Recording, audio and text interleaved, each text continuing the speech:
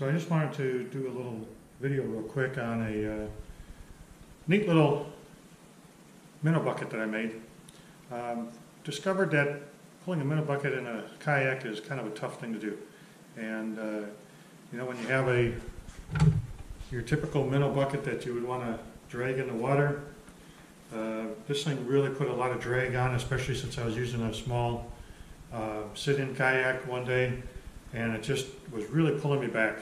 When you're fishing in a river, fishing for walleye, fishing for crappie, whatever, especially this time of season when the water's a little bit higher, the last thing you want to do is have something dragging on you and keeping you slowing back.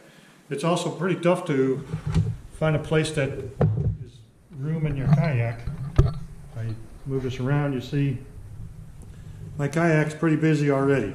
Can't sit behind me, can't go in front, got a trolling motor in the back, got batteries in the front. I got enough weight already in the kayak, so I really didn't need to have water and extra weight in the kayak. So I basically wanted to get rid of this kayak, or that, you know.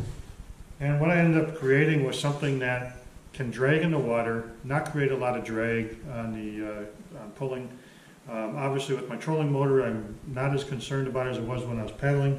But what I ended up doing was creating something that was a little bit more streamlined, stayed in the water, still took good care of the fish, it was easy to use, and this is what I came up with.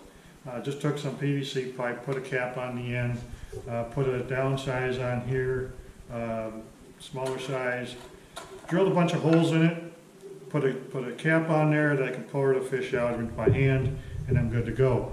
I kept a little bit of water, or a little bit of space in here where it didn't drain. As you can see, I only got holes in the upper half. The bottom half is so that if I do want to bring it inside the kayak, it doesn't take up a lot of space, and I still have water there that can hold my minnows. A couple things that I've learned is make sure that your knots are tied very well. I just use paracord, and that worked really well for its size. But this is heavier than water. It will sink if you do not have something to float with it. So I just put a large float on it, and that sits above it. This drags in the water. It's streamlined. It doesn't hardly pull at all. You really don't know you have it there. The other thing I discovered is this is my second one I've built, because the first one, the knots came untied. So make sure you either, here I put a little bit of shrink wrap on here to finalize, you know, the end of the knot. And make sure that it stays put. I also put an extra knot at the top above here so that this stays the same distance apart, and it doesn't go too far up the line. Enough line on here for it to drag out behind the kayak or to bring it up close, and it works really well. When you need your minnows, as you pick it up out of the water, half the water drains out. As you tilt it, the rest of the water drains out. You can pull a couple of minnows out into your hand, use the ones you want, put them back in, throw them back in the water. So just thought I'd share that with you. Quick little project that I did. And like I said, this time of year, people are out on the river fishing for those walleye. If you're using minnows, this makes a nice little bucket for it. And get yourself something good to eat. I'd like to finish with a public service announcement. The reason I built this was so I could go out and enjoy myself on the river, catch some walleye, enjoy the flavor, enjoy the time on the river, and just have a good time. But be very careful, especially this time of year with the high waters.